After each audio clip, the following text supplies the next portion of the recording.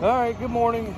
It is Saturday, and I'm coming over to check some of the corn that I planted. This is the first field that I planted, and I sprayed a tank of Liberty and Roundup on it the other day, so let's see what it's doing. You can see some of the edges are starting to die, but we've had freaking rain every day since then, so I mean, it's just rain and rain. First it was wind. I couldn't spray for 3 days because it was windy, and you can see some of the stuff starting to die there. It's so foggy out right now. Look, can't see nothing. This is what I really want. A lot of that stuff right there is starting to die, starting to turn. You see that's starting to willow over, and that, so that's good. But I really want to make sure I kill all this stuff. I mean, a lot of it's dying. If you can look in there, you can see all the grass starting to turn brown.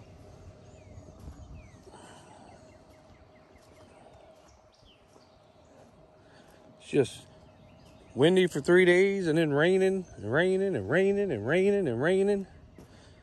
It's just getting ridiculous. I can't get anything. I got a lot of corn to spray too. This is what I want to see right here. It's starting to turn that stuff a little bit. Not as quick as I'd like, but let's hope that you can see all this stuff right here starting to turn, but this right here is what I really want to get turned. So it's working on it. It's just slow process. But the rows, corn, everything look pretty. Everything looks pretty good. So I don't know when I'll get to spray again. It's supposed to be, I think, nice. We had another shower last night, and I think it's supposed to be nice and get hot all next week. So I don't think there might be a chance of a thunderstorm maybe one day, but it's not much of a chance. So as soon as it dries up, now I just got to get the ground to dry up a little bit so I can get rolling. Once I get rolling, I'm spraying. I don't care if I'm spraying in the dark. It's getting done. I got to get this stuff right here sprayed. So it was windy the day I sprayed this, but I'm back here. It's a cuddy hole back here in the woods. It's a big field, but it's surrounded by woods. So I was putting 20 gallons to the acre on, so I could only do 50 acres. So I knew I could, by the time I got done with the tank, I'd still be back here in the woods. I didn't do the front part, but as soon as it dries up, we'll get rolling on it. I'm gonna go up to the house and get the planter out, get it cleaned out, and probably wash it up today, unhook it, hook the drill up, and see what happens after that. All right, so it's a little dark in the shop here. It's foggy as hell outside, but I'm gonna unload the thing. Here's the tray that I got because I was wasting so much corn. So it hooks there. So let's see how it works.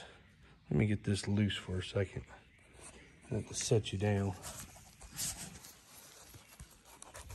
Bear with me.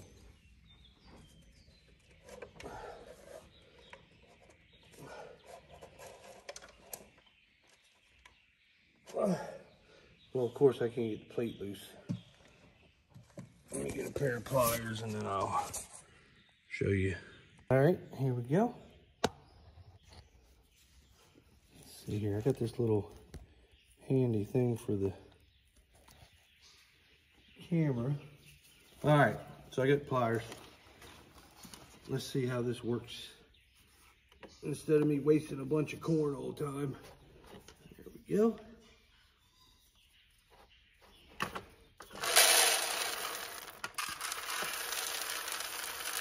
Then I take these and put them in. They fit perfect in a 5-gallon bucket. 16 of them. So, well, looks like it did its job.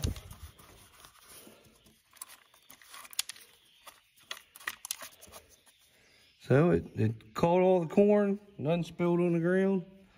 So this is gonna work out perfect. Because I was spilling so much corn, then I just take it up.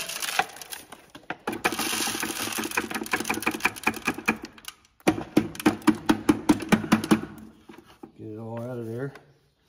and just take and dump it in the bag. Save it for next year. I like that. Put the lid back on it. They told me it's good to take the disc out every year so they don't warp. If I can get it in there, come on, damn it. There we go.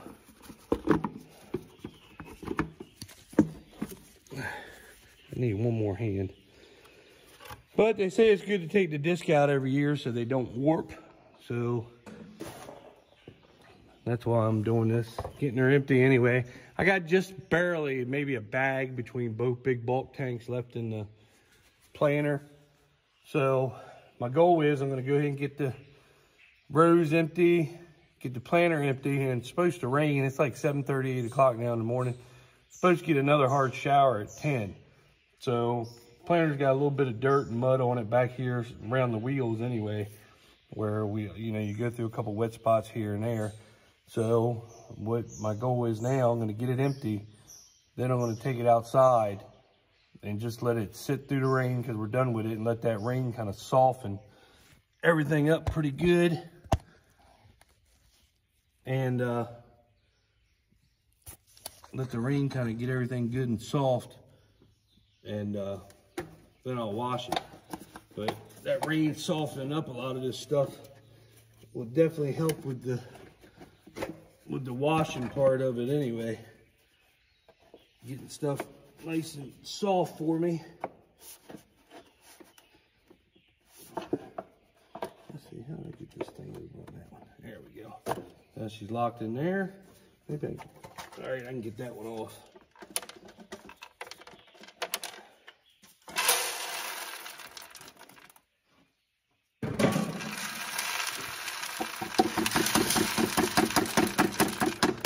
I like that. I was wasting. You've done a box caught most of it. I was definitely losing quite a bit of corn. I guess you wouldn't think it would be a lot, but you look on the ground, it looks like a lot anyway. So, and every kernel matters to me. So this, instead of losing 500 kernels, I might lose 5 kernels. I can live with that.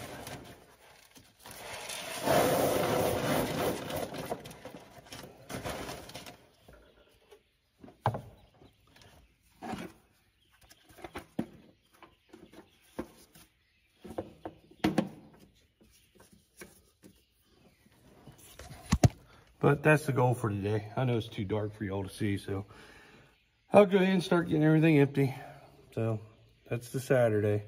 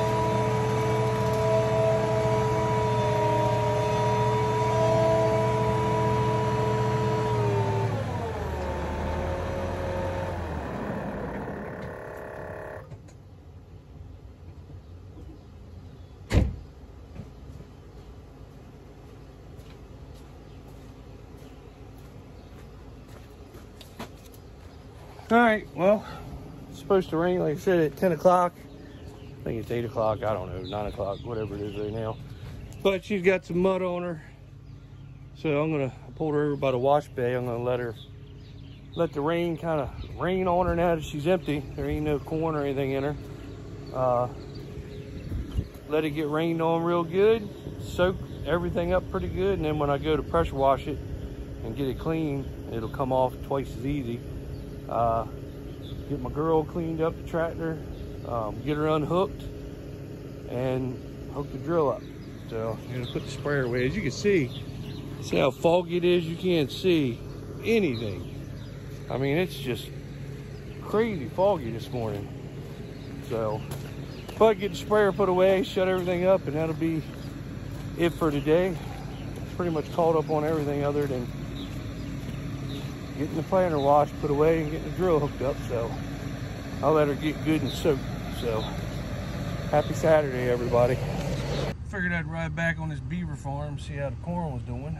And it's coming up pretty good. It's a wet farm too, and you can see how foggy it is. But let's do the other roads that started here. Run that way. Meet it. Chicken manure pile there. That's the only thing bad about chicken manure piles. If you don't scrape them down perfect, definitely not let stuff grow in it. This is a wet farm right here though, but it's good black soil. I'm sure when it gets drier and the corn gets older, it's good to have a little wet farm anyway, because it might hold water and help the crop grow. We did pretty good here the first year last year, but it's got some wet spots that we couldn't get with the excavators, just like this right here is a low spot. Just how it is. I could probably take my little hoe and put a trench there. But the corn looks good anyway. I mean, it's coming up pretty sweet. This was the last I planted on this side of the road. This is the wettest spot on the farm, but looks like the corn's coming up good back here too. So that's good. It got up before we really started getting these rains. So that's a big plus right there. There we go, problem solved. A little trench I cut. You can see that water is running good, so that'll save that spot anyway. I mean, there's corn there, so why not try to save it? There's a tile runs into a ditch on this side. Corn's coming up pretty everywhere. Yeah, this farm right here is a wet farm, but hopefully this black soil grows something good.